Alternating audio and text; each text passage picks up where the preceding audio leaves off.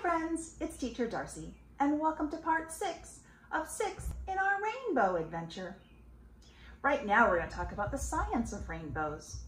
When white light is diffracted off of a surface, the light splits into a spectrum of color. So what does that really mean? First, let's start talking about a rainbow outside. This book is called Weather Words and What They Mean by Gail Gibbons. She's the author and illustrator. Let's take a look at a picture about how a rainbow is made. It says, everyone loves looking at a rainbow. This may happen while it's raining or just after the rain stops. When sunbeams shine through the drops of rain, the lights break up into 7 colors. A rainbow appears.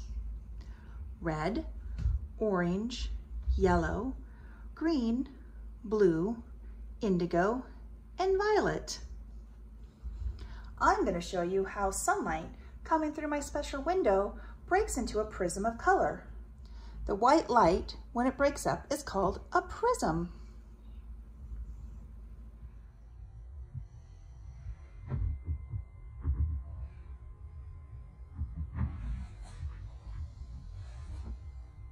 So let's take a look at some of the colors that the rainbows make.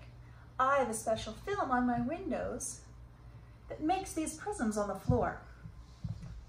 Let's use a piece of white paper so you can see the colors a lot better.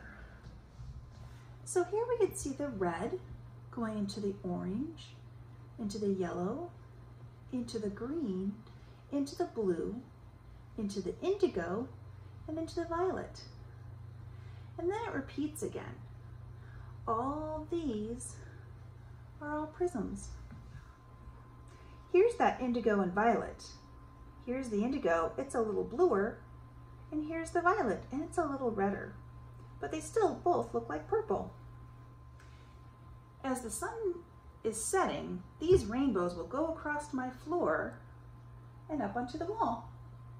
As the clouds go in front of the sun, you can see that my rainbow is fading. Remember, we need the white light and something to break up the white light. Thanks for joining me on the rainbow adventure.